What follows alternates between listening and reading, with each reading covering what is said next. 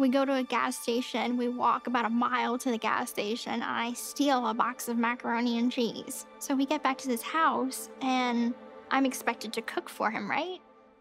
Okay, I don't know how to cook.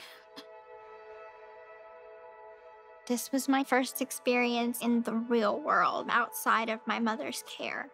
Because a lot of people, I assume that they know most, but I don't think they realize how dependent I was on her. She cooked, cleaned, did everything.